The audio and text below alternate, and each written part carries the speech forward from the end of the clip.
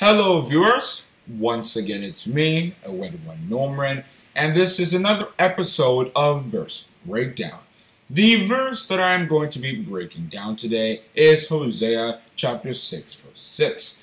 And in that verse, God himself had stated, "For I desired mercy and not sacrifice, and the knowledge of God more than burnt offerings." It is important that we understand what this verse means, because it's a common offense that people make in the church. And what exactly do I mean by this?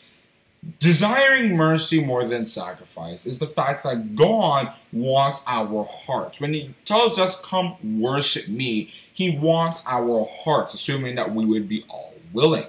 "Thou shalt love the Lord thy God with all thy heart, with all thy soul, and with all thy might." Deuteronomy chapter 6 verse 5. It's just that people don't really want to give those hearts, but they want to serve God with their body, with their mouth, and then question, "God, why don't you want this?" And King Saul was a culprit or victim of this idea.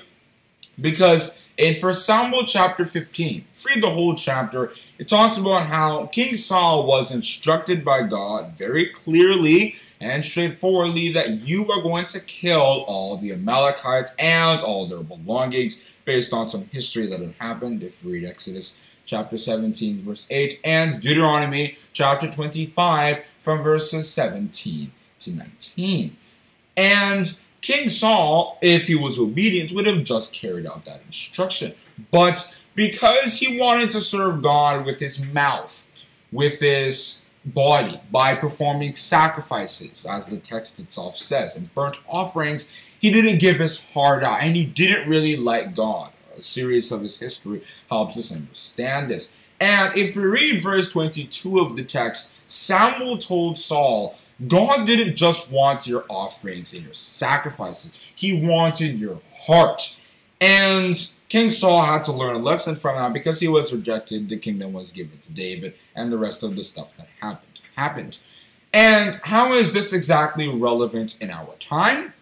Well, so many people go to church. There are so many people who call themselves Christians, but it's few people who actually want to be a part of that. Everybody says, yes, we should sing, we should sing all kinds of stuff because of Ephesians chapter 5 verse 19 and Colossians chapter 3 verse 16 and Acts chapter 16 verse 25, where people sang hymns and it was encouraged where we should sing hymns.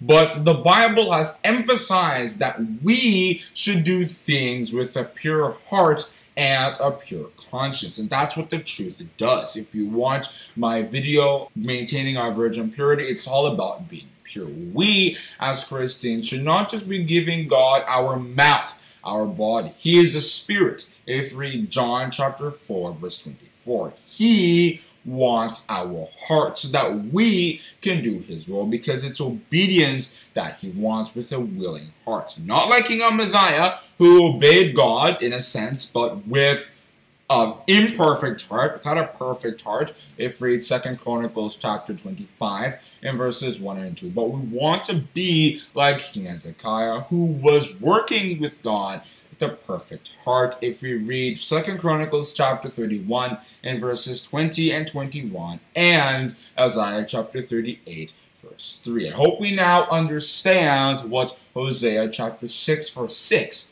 means. Thank you for listening.